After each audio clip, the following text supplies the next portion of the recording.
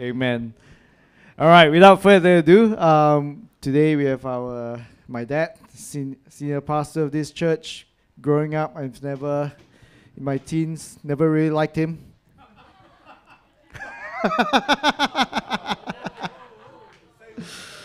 Yep. While I have the mic, I'm still in charge.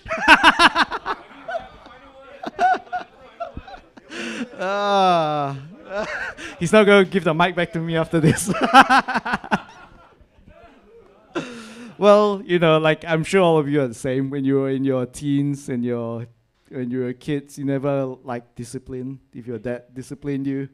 But then you grow into your 20s and then you become a dad, or you grow, you start to work and you begin to understand them, don't you? You understand them.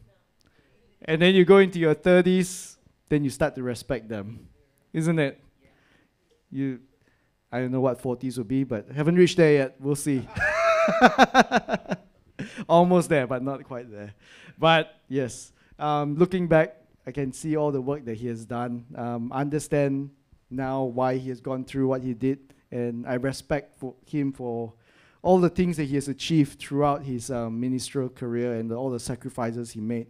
Some of the sacrifices included us as a family as well. We had to go on to do his ministry, but God still took care of us. Amen. Let's put our hands together and welcome my dad.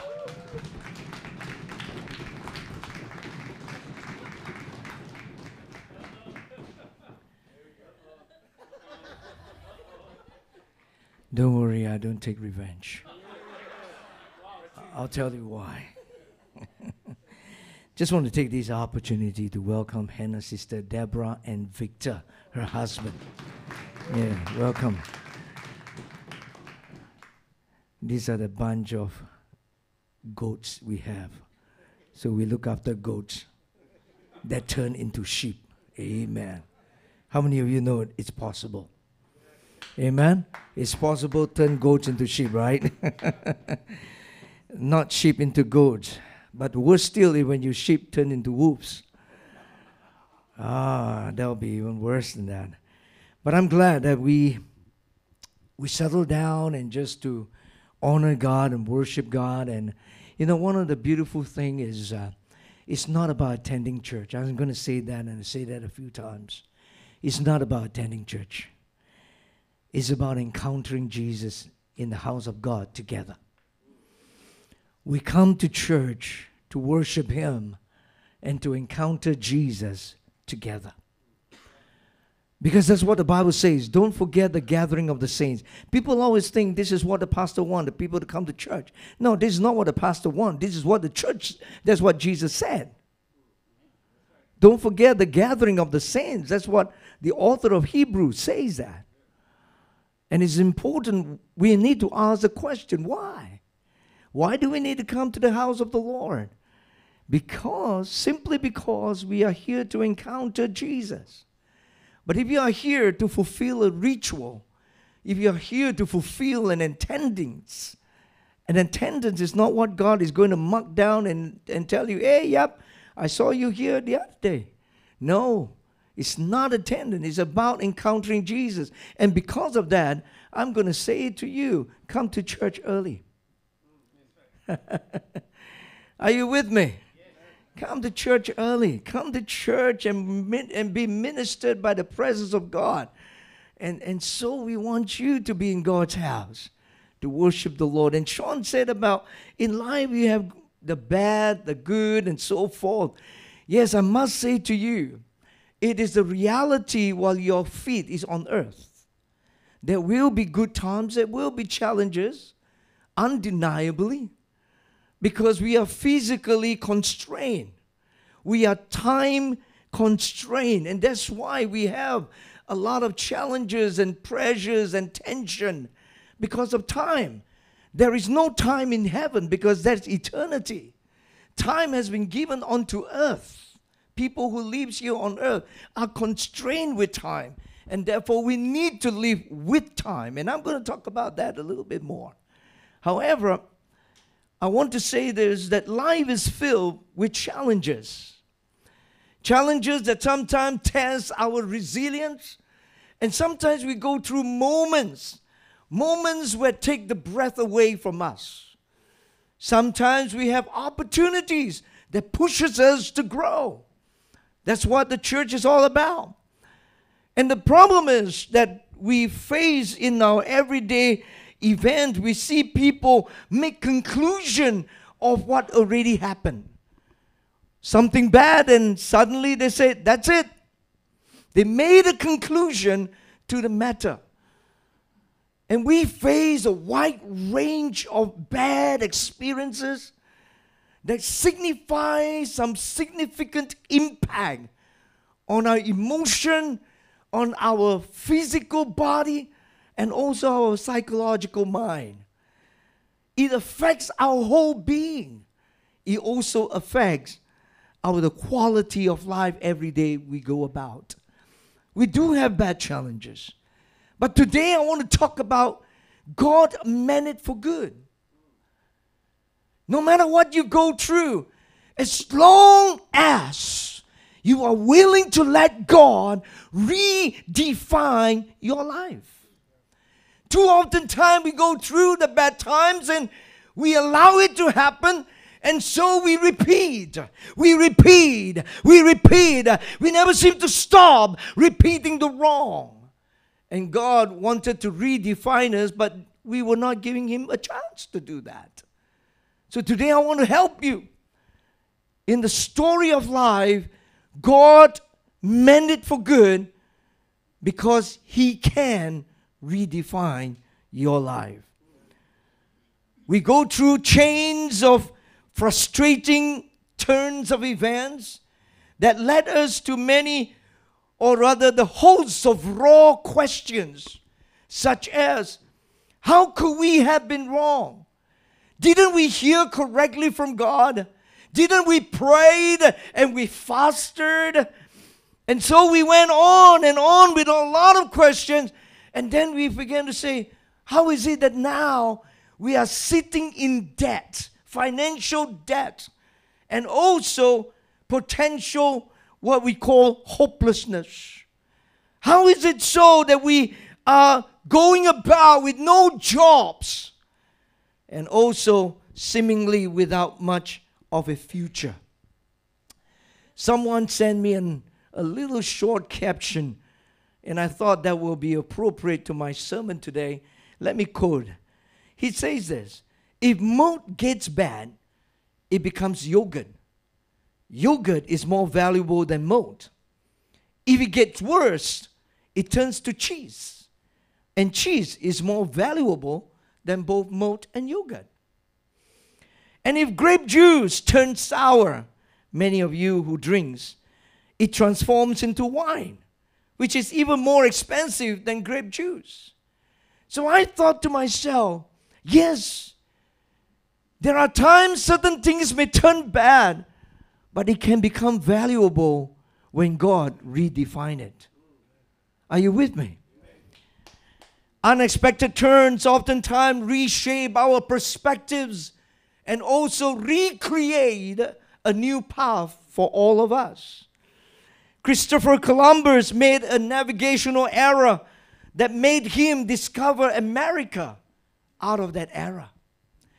Alexander Fleming's mistake led him to a point to invent penicillin. Penicillin simply treats infection that causes by bacteria. You see, some of these inventions came about through mistakes.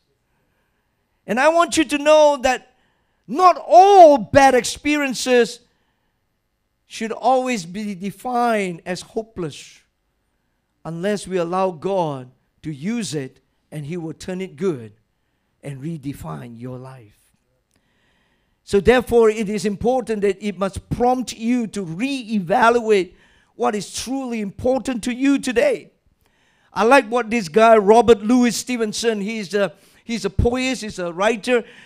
Perhaps you may be familiar with his books, Treasure Island. Some of you may have read it a long time ago. Another book that he wrote, Strange Case of Dr. Jekyll and Hyde. And so, this man made a statement, and I believe this statement is profound enough for you to grasp what I'm going to say today. He says, don't judge each day by the harvest you reap, but by the seeds that you plant. Say it one more time. Think about it. Don't judge each day by the harvest you reap, but by the seeds that you plant. Don't judge the results, but judge on the basis what is sown before you produce that result. What did you sow? That is the one that we should be looking at. It's not the result. Wow, look at this. This is beautiful. But then we need to know what we have sown in. Sometimes you get a bad result. We should not judge the bad results, but we should judge on the basis of what we actually sown. You see, a lot of time, can I say this to families? You see, you never know how your kid's going to grow up. But what you sow today is going to determine how your children will grow up one day. Are you with me? You don't believe me? Let your children grow up to a teenager, and I can guarantee you what he is now is because what you have sown. Are you there? Some of you dare not say yes, huh? Yeah? Don't worry, I saw your kids. I saw them grow up from a very young age right up to where they are today, even bigger than I am. And I could see and I could tell you the mindset of each of your kids is because of what you have sown. And you know what? I want to help them that God meant it for good because He's going to redefine their lives. Are you with me? That's what we're going to do this very day itself. So I have a man here in this scripture. I have a man here who fits into all that I'm going to say. The bad times that he went through, the experiences that he went through, and his name is none other than Joseph in the book of Genesis. You see, in the book of Genesis, creation was given only 2 chapters. Noah, famous guy, his name was mentioned in 4 chapters. But for Joseph, there were 13 chapters, all about Joseph. It shows how important this man is. And within his story, there is a key text that you must not forget. It's found in Genesis 50 verse 20. And this is what it says. You intended to harm me, but God intended it for good, to accomplish what is now being done, the saving of many lives. That was the key text. And that fits in to what I'm going to say today. God meant it for good because He redefined Joseph's life. Let's look at Joseph for a moment. This particular story, 13 chapters, all about him, is so full of political intrigue. It's so full of siblings' rivalry. And it's also full of love and hate and jealousy and compassion. And also at the same time, there is lust and ambition. And there is heroism and pitifulness. But at the end of this whole entire 13 chapters, I could literally see that God was working in Joseph's life. And I could summarize his life from pits right up to palace. That was all about him. From the pit to the palace. Well, in order to know that story, we must understand who Joseph is. Now, he is a spoiled brat, by the way. How many of you in the family have one spoiled brat in the house? All right, I could see the horsed hands all coming up. There's always one spoiled brat, isn't it? But who is that spoiled brat? That spoiled brat who is Joseph, who he is narcissistic, okay? It's all about himself. And this man is insensitive. He's insensitive to the feelings of his own siblings. One day he bragged about his dream. He talked about his dream. He said there was a day when we were all gathering the wheat in the field, and all of a sudden my bundle stood up, and all of you, the rest of your bundle, went around me in a circle and bowed down to it. Whoa. It's like a boxer trying to provoke the opponent. That's exactly how Joseph is. All right? In the home, I know that some of you provoke each other. Am I right or not? And you could be that narcissistic guy. And the problem with Joseph is not only that. He doesn't know how to keep his mouth shut.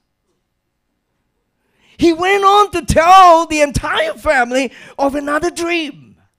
He says there was the sun and the moon and 11 stars. All bow down to him. You see, narcissistic guy just do not know how to keep his mouth shut. They talk and they brag. Yep, I heard baby's voice speaking a lot about herself.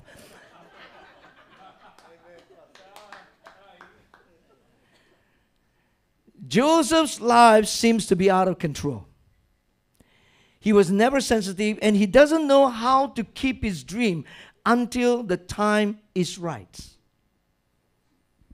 Even though it's God's dream. You see, Joseph is not a bad kid, by the way. He loves the Lord. He has been trained well.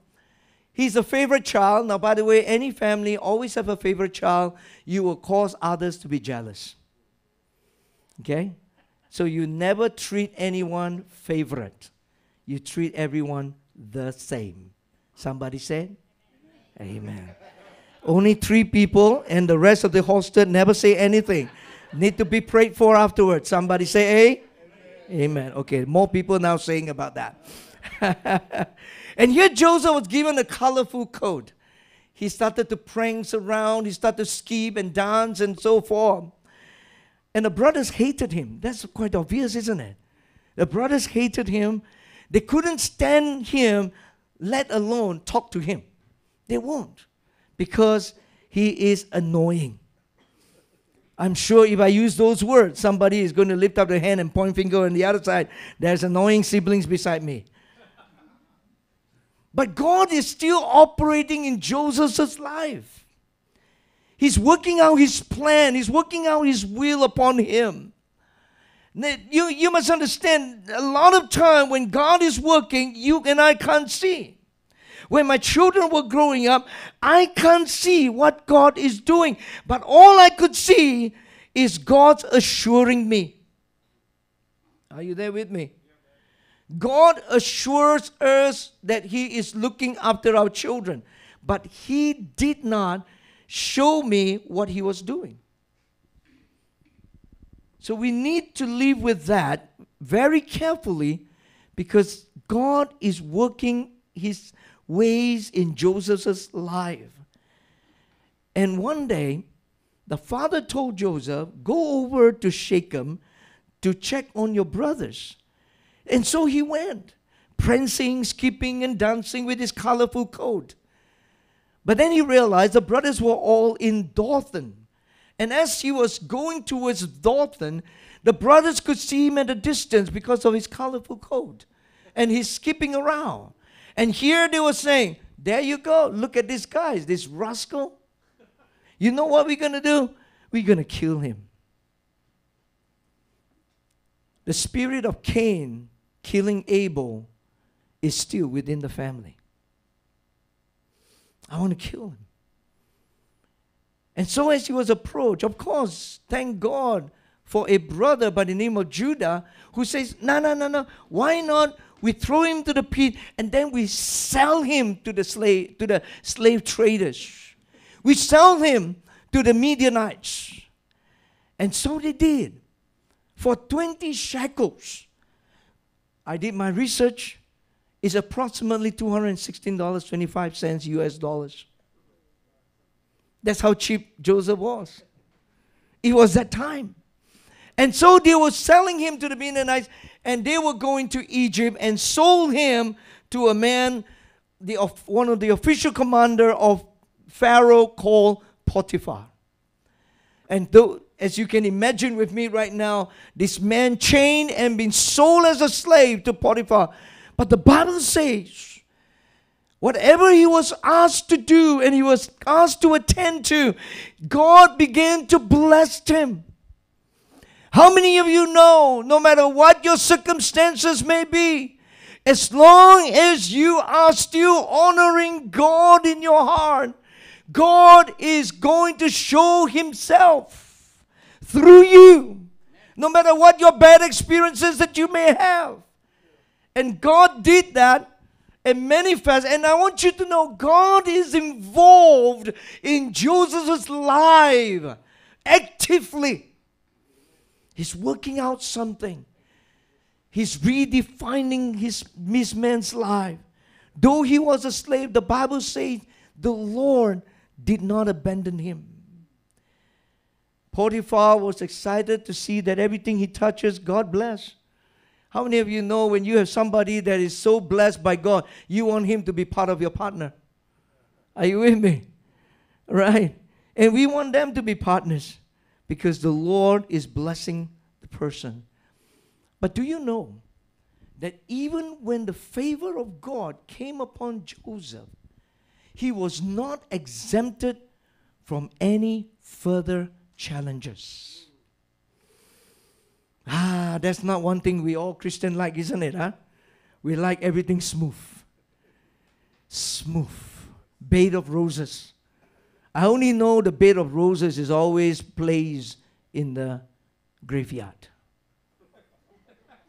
Bed of roses. We want that to happen.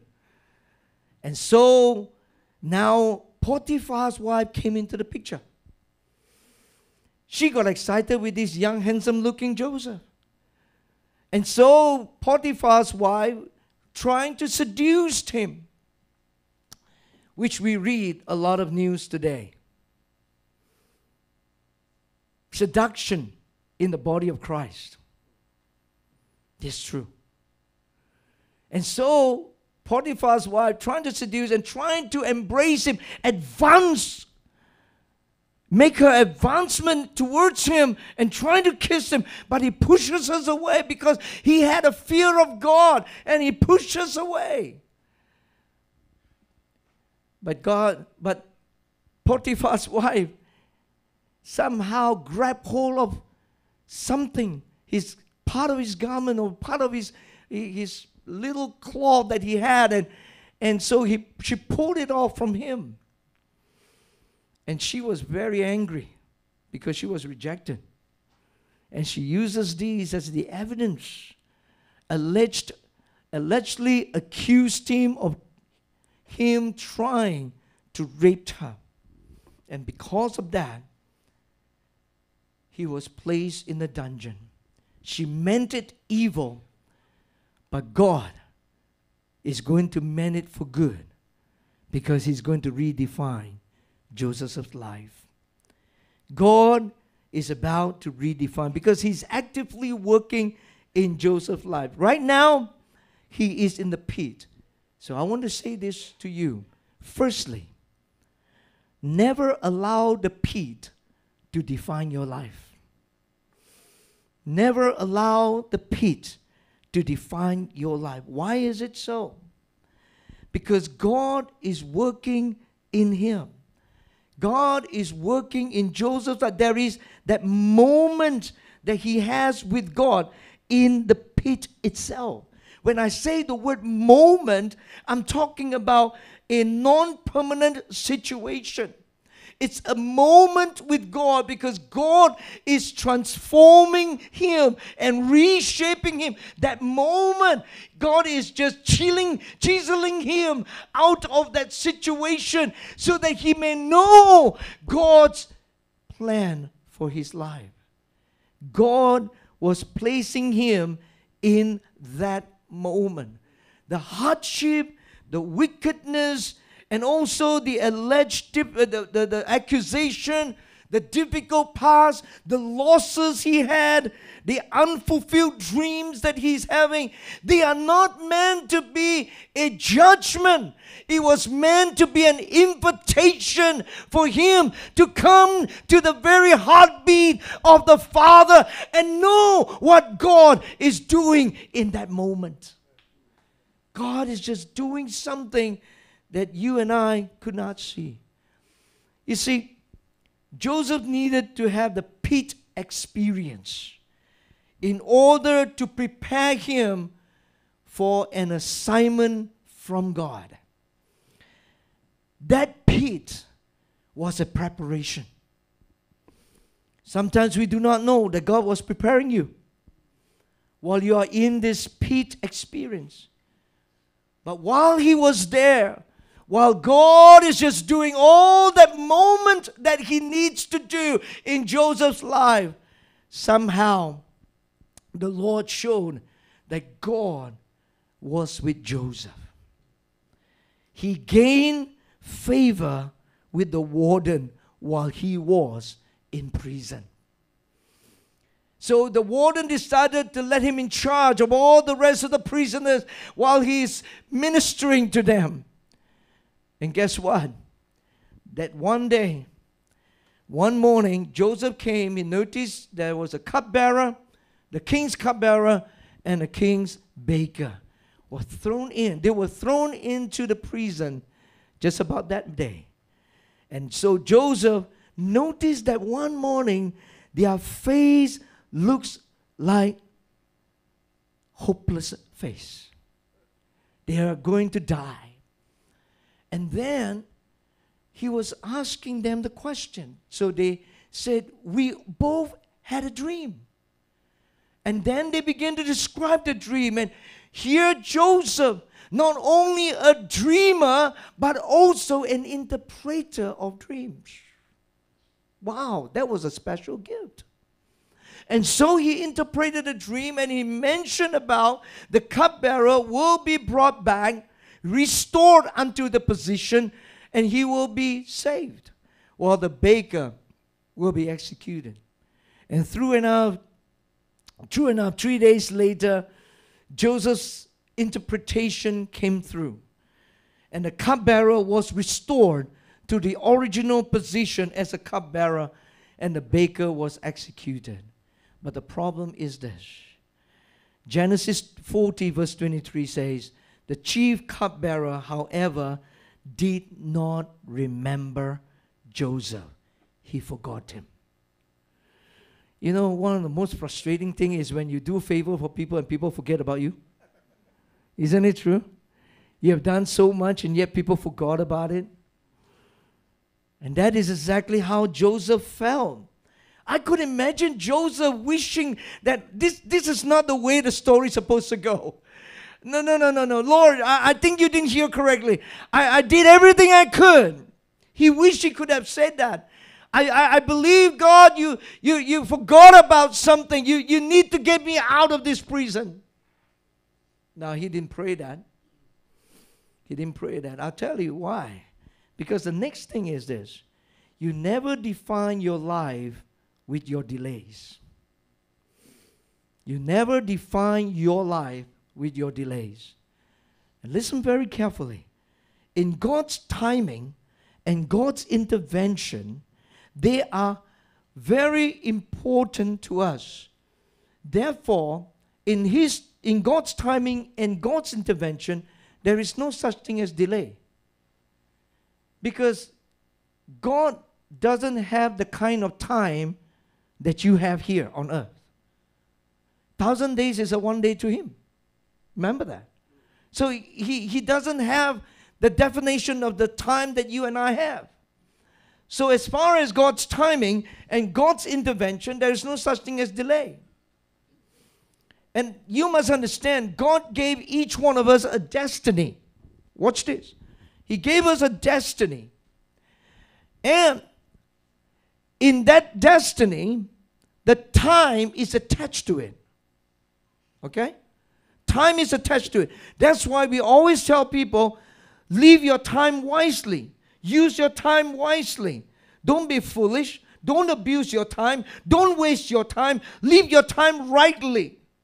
Why? Because you are reaching your destiny that God has given to you. So through the passage from where you are right up to the destiny, there is the timeline. The problem is the enemy wants you to not reach your destiny. He wants to stop you and disrupt you from reaching your destiny. So what does he do? He comes in between and spoil your time. That's what he does.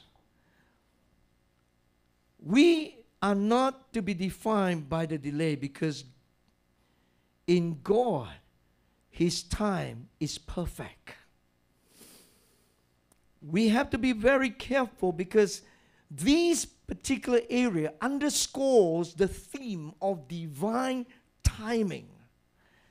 So about 2 years later, 2 years in prison, 2 years later, the Bible says this.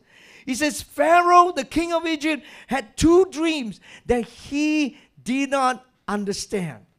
He couldn't understand. He had a dream of 7 fat cows and 7 thin cows. And later on, he had another dream of 7 healthy heads of grain and 7 heads of grain scorched by the sun. We all have our delays, my friend. We all have our delays. And we have to wait until the opportunity comes. You know what? Some of us have had your experiences of delays. We have delays in marriages. We have delays in conception, getting pregnant. Some take 7, 8, 9, 10 years. We have delays in terms of employment. Sometimes we have delays in terms of promotion. And not only that, we also have delays in terms of healing. Isn't it? You know, sometimes I feel that when you ask people to pray for you, sometimes we feel that they are not ready for healing. Have you ever prayed for someone and you don't even hear an amen? They already have doubt. You see, please understand, when you ask somebody to pray, it's not a ritual exercise.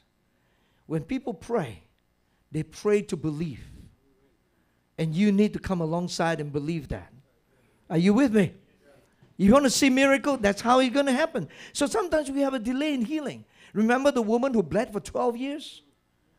Wow. And then John chapter 5 tells me about this lame man who had been lame for 38 years. He went to Bethesda, to this particular pool, waiting to see that angel will stir the pool, and he didn't have the opportunity to jump in. For 38 years, and all he had was one encounter with Jesus.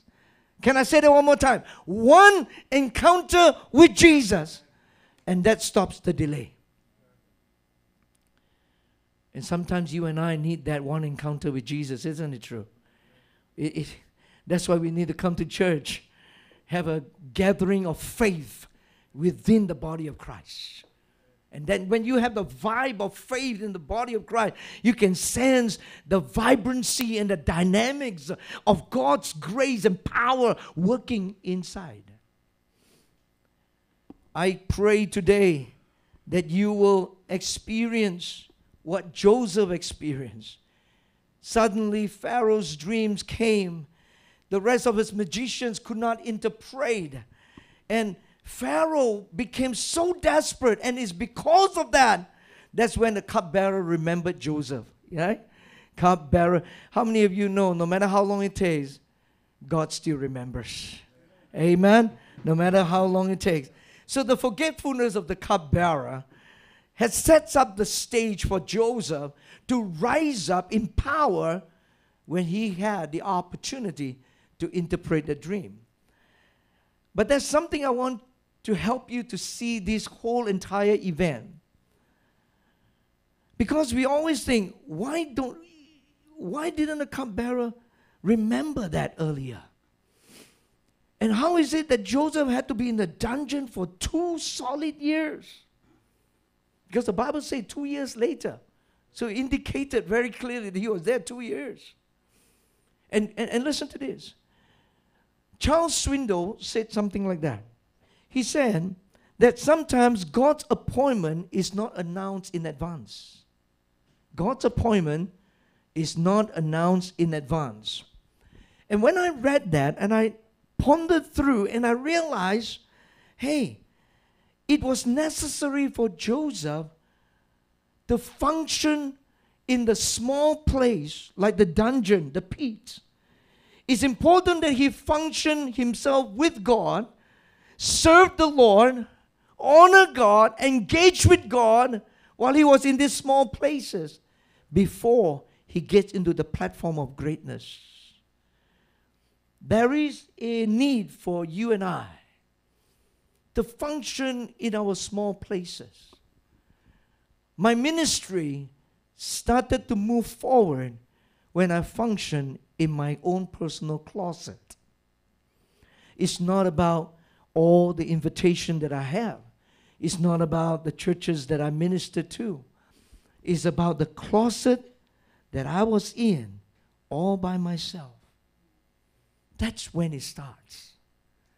That's when the cry and the tears and the beating of the chest in the closet while praying. It was the function at the small places before God placed you in the bigger place.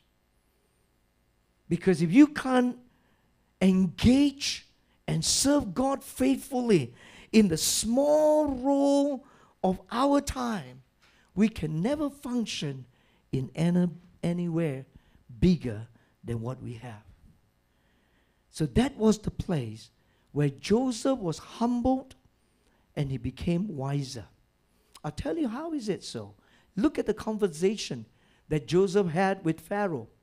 You know, Pharaoh said this. He said in Genesis 14 verse 15, I had a dream and no one can interpret it. But I have heard it said of you that when you hear a dream, you can interpret it. And you know what Joseph replied? Listen. In verse 16, the next verse. I cannot do it, but God will have Pharaoh the answer, to give Pharaoh the answers he desires. I can't, but God will. You remember in the earlier time, Joseph was narcissistic. He said about his dream that everyone will bow before him. He was self-centered, like some Christians today. Everything is about me. I want to have a bigger church for my name's sake. It's all about me. This is where the problem is.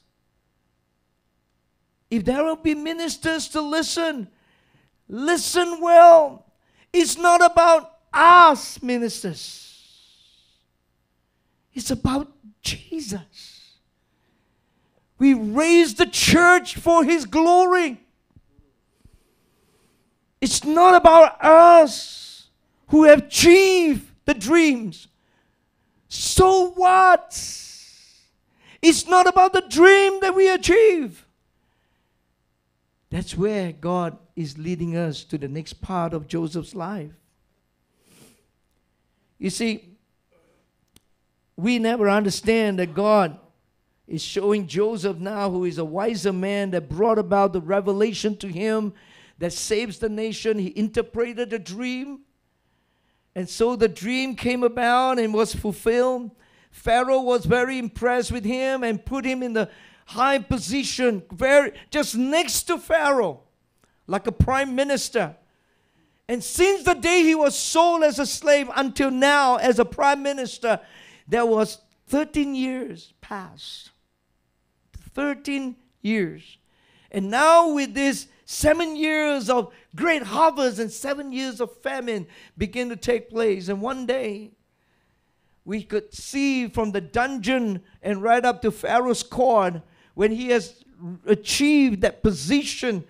And now God is going to show him the final part, the final lap of his life. His family members came from where they were to Egypt to buy some food. And Joseph saw them.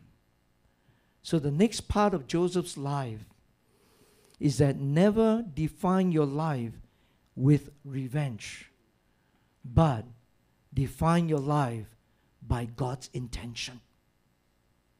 I said it one more time. Never define your life with revenge, but define your life with God's intention. The family members came wanting to buy food. Here Joseph recognized every single one of them, except one brother of his was not there. His name is Benjamin.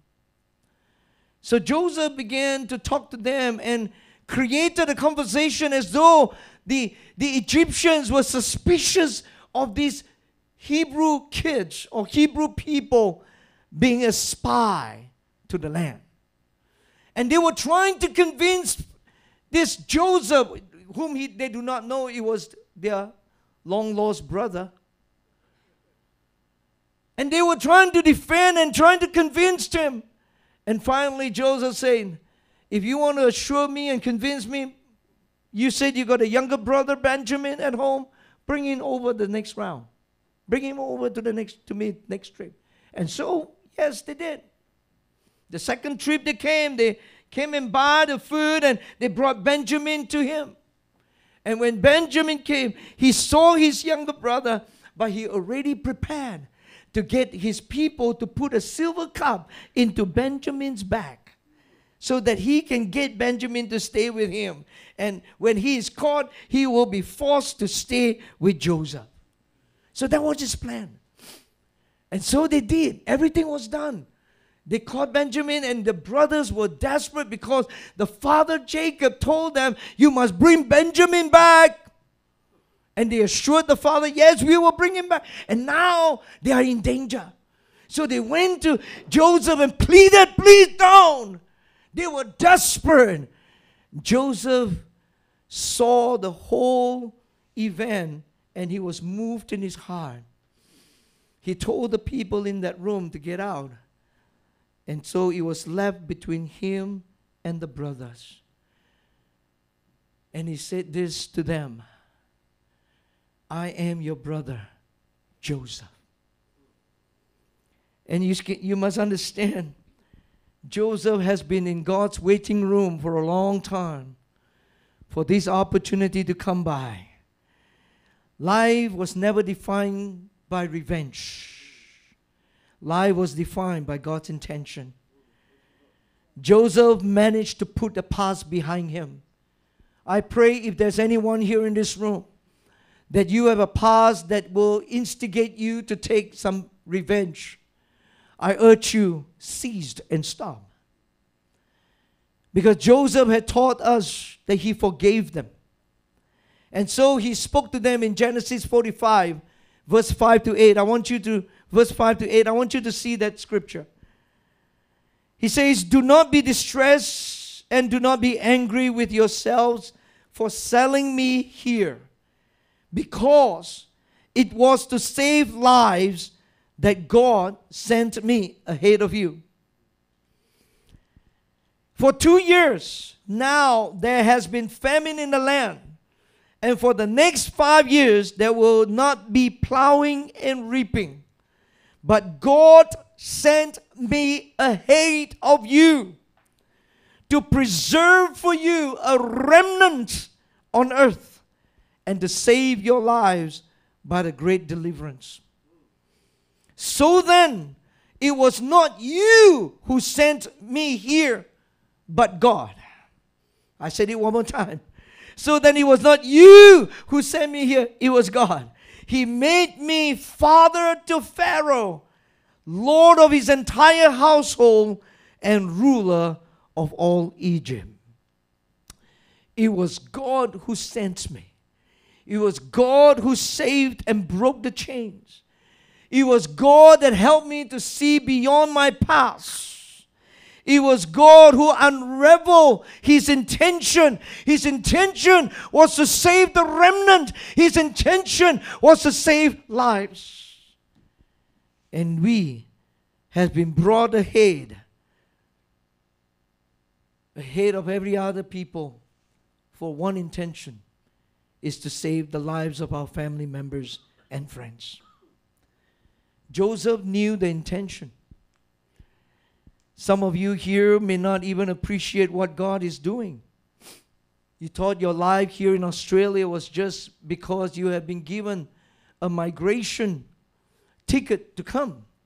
But little do you realize this migration is about saving lives.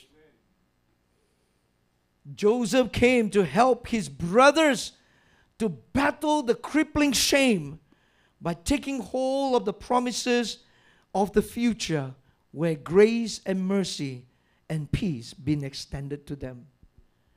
Brothers and sisters, vengeance was never in God's mind, was never in Joseph's mind. It was said in Genesis 50:20, you intended to harm me, but God intended for good. And it was spelled out, that is to save lives. Why is this possible? Because Joseph recognizes that he was placed in Egypt just simply to fulfill the intention of God to save lives.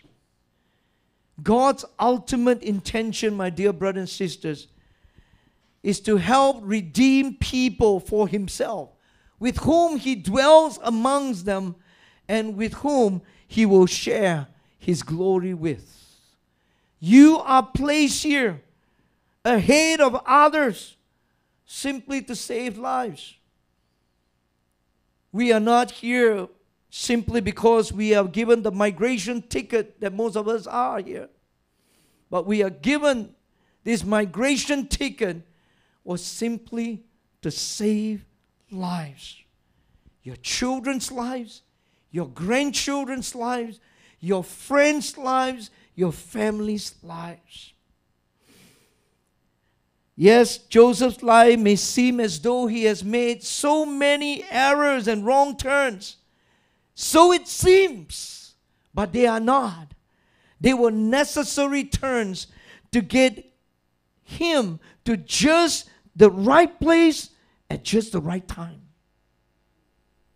I believe I was not sent here by anybody else except God Himself. I believe that we are sent here for a reason. To be honest with you, there are many people who live in the country that I live with, in Malaysia, do not realize that we were groomed up in Malaysia and to be brought into this land with the power of that faith to reach out to lives. I believe that God's intention is now unveiled for Joseph to see that he came ahead of his brothers to save their lives. I believe God's intention that is defined my life here simply for one is to bring people back to God. God meant it for good because He can redefine our lives to fulfill His intention to bring greater glory to His name. Let nothing bad define your life, my brothers and sisters. God has given us that life, and He has given us the life with power to define our lives. You know, I'm glad that my God created each one of us on purpose, for His purpose, and with His purpose.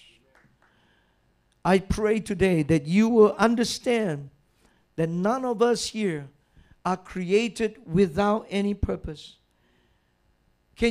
I wish I could bring the kids here and line them up before you. And you, those of you who are parents, will look at your own children. Don't look at other kids. Just look at your own children. And then you begin to ask yourself, your child, does he or she lives under the shadow of God's divine purpose over him or her? Did you see that? Or did you just see they are just children? Some of us would say they will be children that will fill up the seats. Is that all? Is that all that we want to see our children fill up the seats? Or do we see our children with the divine purpose of God in their lives that will be raised up, groomed up, molded, and chiseled to the shape that will fit into God's divine mold for their individual lives, that they become what God wants them to become? I don't know about you, but that's the way it is. That's the way we pray for our little kids when they were young. That's the way we pray that our kids will achieve not only their dreams, but they will be the right kind of people. They will be a child that is groomed up to be a blessing to the citizen. That was what we prayed.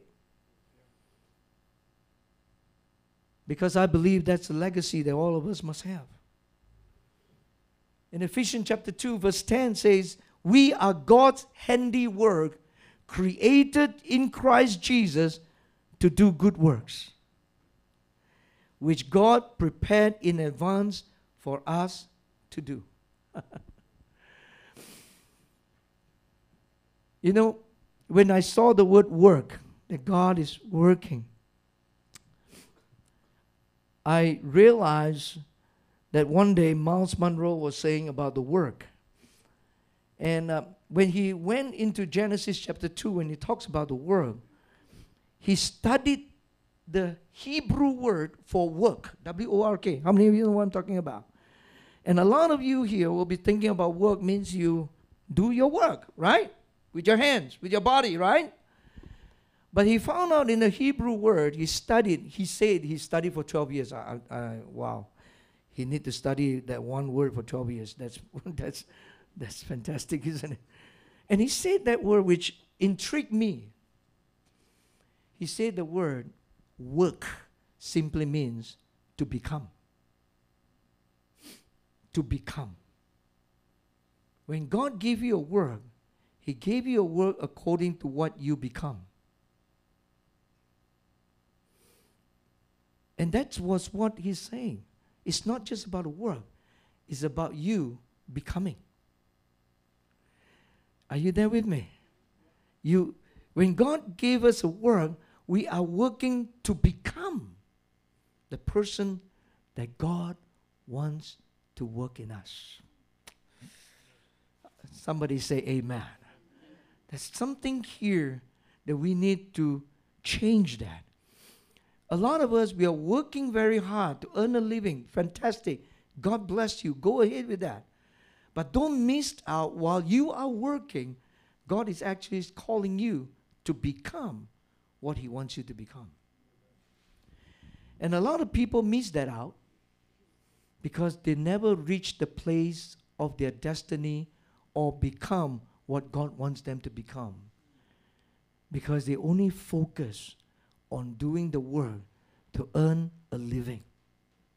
But they forgot it's not about earning a living. It's about becoming.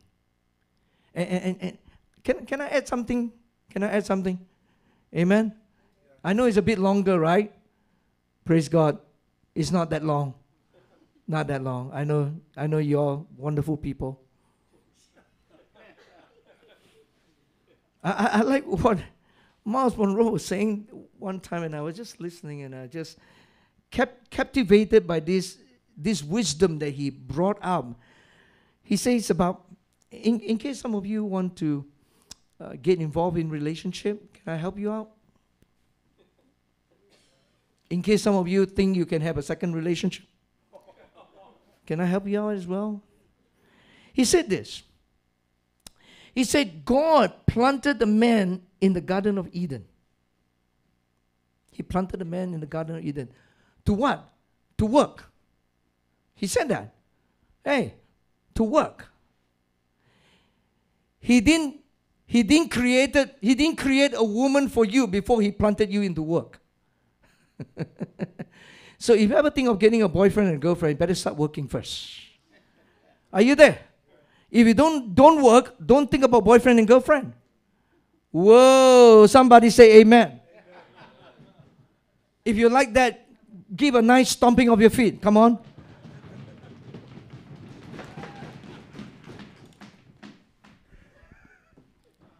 I thought I'd just add that in, right? It's not part of my sermon, but you know that.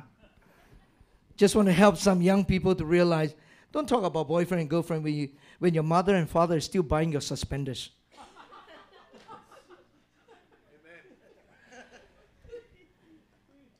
And don't talk about relationship when you don't even know how to clean your room. Somebody say amen. I just want to hear a big amen to that. Isn't it true? Come on. How are you going to learn how? Oh, Lord, help me.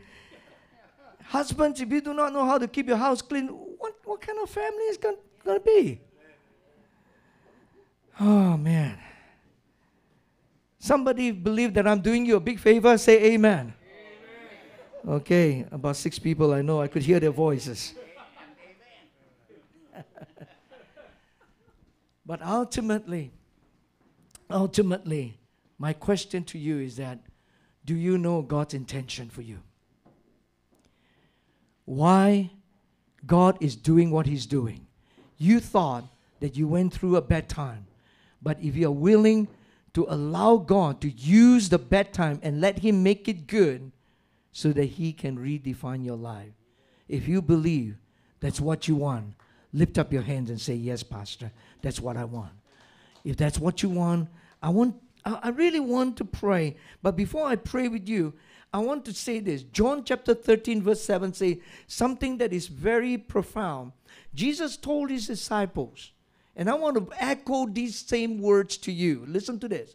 You don't understand now what I am doing, but someday you will. That's what He said in John chapter 13 verse 7. You never understand, but someday you will. So whatever you go through in that journey, there is a destiny right there that Joseph had to fulfill that dream. But while he was walking, there is this time zone that the enemy tried to disrupt so that he could not reach his destiny. Sometimes you do not need the enemy to disrupt the time zone. Sometimes our foolishness disrupt our own time zone. We never seem to listen. We never seem to understand why we need to walk correctly and rightly within the time zone, that we will not abuse the time, that we will not waste the time. Something needs to be done. Amen. And when that is done, I believe we can reach our destiny. If somebody agree with me, say amen. Why don't you just stand to your feet right now in the name of Jesus? As we close in prayer, but before we do that, we give you this opportunity, because I believe that each one of us has a destiny to fulfill. And no matter what you go through, if you were to open up yourself and allow God to turn those whole thing, what seems bad experience to you, God can make it good, because He can redefine your life. If you believe that, you know what I want you to do? I want you to take the step of faith and just be in the presence of God right here in this place, and we just want to come alongside with you and pray. So I'm going to ask, is there anyone that says here, lift up your hand and say, Pastor, pray with me. That's all I'm asking.